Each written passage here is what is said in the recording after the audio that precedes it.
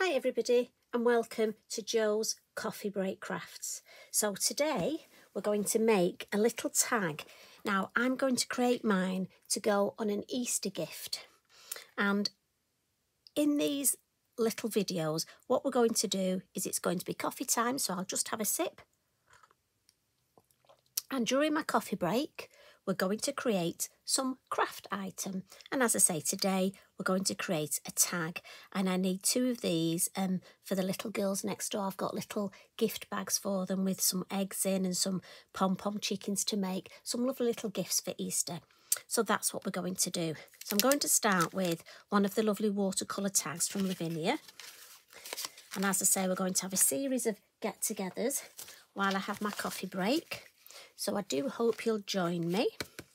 And we're going to start with our Tree of Courage and a Versafine Clair ink, and this one is Pinecone. Lovely. I love stamping in brown. So we're not going to use black at all for this. We're just going straight in with the brown. And as usual, Eric, my black Labrador, is sat under my craft table. So if you hear any snoring, it isn't me. It is Eric. And we're going to stamp this sort of partly on and partly off. I love with a tag, I love making gift tags, and I love the fact of just making it look like your tag has come from a much larger design. There's a lot of detail in this. It's beautifully drawn by Tracy. Oh, I've got a little bit, look, didn't clean my stamp properly, but never mind, doesn't matter. We can soon get rid of that. I can see my fern going over that. After all, coffee break, I haven't got time to redo it. So this rabbit I'm going to put on, well actually it's a hare, we can tell by the longer ears. I'm stamping him in brown again, and he's from the Wild Hares set. There's two, there's a large set and a small set. And I'm just going to wipe that again up, just to get rid of that little bit of over stamping.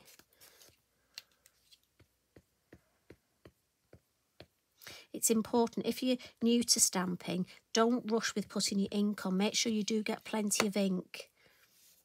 And there's a little dip in my tree. Look, if you just look here, there's a little dip there, and I can just place the hare's bottom. Now my head might come in shot, just in that little dip there. And while I'm holding that, I'm going to have another sip of my coffee. And we'll pop the lid on. This is where you multitask, don't you? When you're a crafter. Yeah, that's stamped beautifully. So we'll give that a bit of a blot. Versafine Clair, it's your slower drying ink, so it's good to blot your work. And then we're going to use our circle mask, and we'll add some sky. Now the beauty of this tag, you could actually create quite a few of these. If you wanted to create a few, let's just look, we'll have the moon there I think. And I'm using Della blue in my Elements ink pad. And we're literally just going to tap the ink in the lid. Again, don't tap it on your mat, no point wasting it. Pop it in the lid and then it's there to reuse and pick up. Start at the base of your mask and then move your way to the top. We'll take that away and let's just add a little bit at the top there. Lovely. And again, you know, such a nice way, look, to add the sky. And we'll just wipe our moon mask with Mr. Inky Binky, and then we can pop that away. And we'll come in and add some landscape with lime punch. As I say, for me, this design, I could literally make, you know, you could make a matching Easter card. Now, I want it a bit deeper at the front, so I'm actually going to come straight in. There we go. And then I'll just alter that angle. I'm not going to add any more ink. And this is the flatter of our landscape masks. We've got a lovely hill one here, look. Look for a nice, I think that's a nice shape. And I'm just going to pop round that hill. Again, I'll put the lid on because I don't want to add any more ink. as I've got less ink on my brush, I'll get a lighter, just pop a little, the mere suggestion of a hill there in the background, and that just helps with giving that lovely perspective. As I say, if you had a few of these to make, you could make one after another. Now, let's add a little bit of colour. I was actually going to stamp some ferns, but I'm thinking let's add a little bit of colour to the tree with some watercolour pencils. So we'll just come in and add a little bit of brown. And I'm not going to overcook this. I'm not going to overthink it. And I'm going to add a little bit of grey just to give a bit of shade. So in the little nooks and crannies, you know, those little bits where we at the base where we'd get a bit more shade. Let's add. And then I've got my water brush in my water pot. And this is the number 1 of the Lavinia water brushes. And I've started at the bottom so I can drag the colour up, look. And then we've got fine detail here. And I'm just going to drag that colour all the way up into these lovely branches here. Pop those away. So now we'll add a little bit of, shall we put the shade first? I think we will. I think we'll come in with our pastel pencils. These are beautiful. These are the Van Gogh pastel pencils. And I love pastel because it smudges so well. So my moon's there, so it'll sort of be under the rabbit, the hare, and a little bit to the side.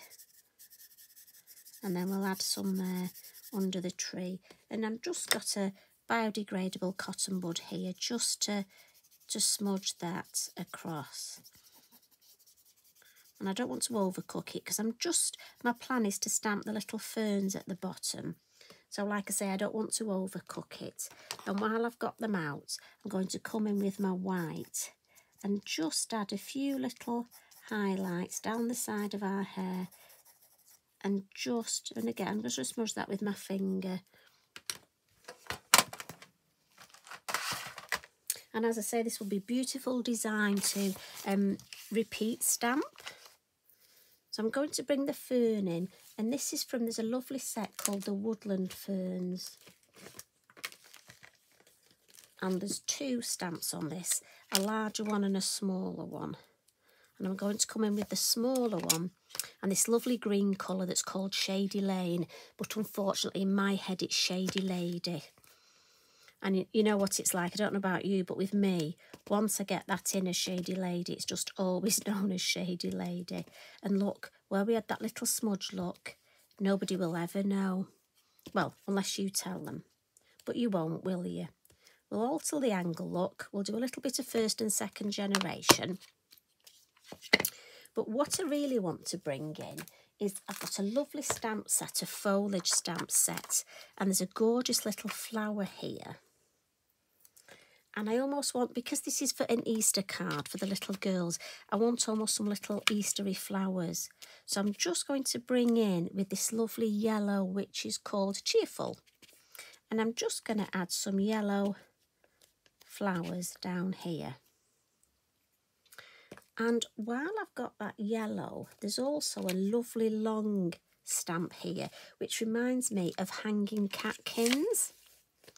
Now, if you don't have catkins where you live, by all means look them up.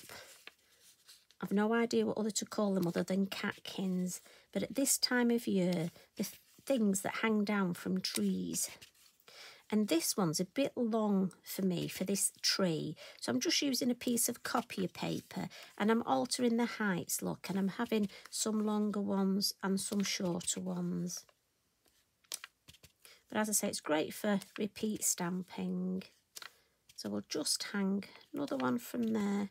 Maybe a little one up there. I'm just going to turn it round Oh, do you know, I think that's enough. I don't want to overcook it with my catkins. I just think it's a lovely word, that, catkins.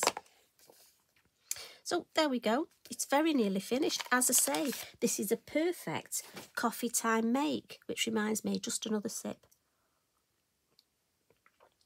Do bear with me. So the last thing, I'm just going to bring in some lovely orange posca, give it a good shake, and I'm just going to add some little posca flicks around my tree with my catkins. Now you could add some glitter if you want, some sparkle. Just going to add a little bit down here. But I think for an Easter tag, that is beautiful. And didn't take long, did it? So there we go. I've got 2 for my little girls next door.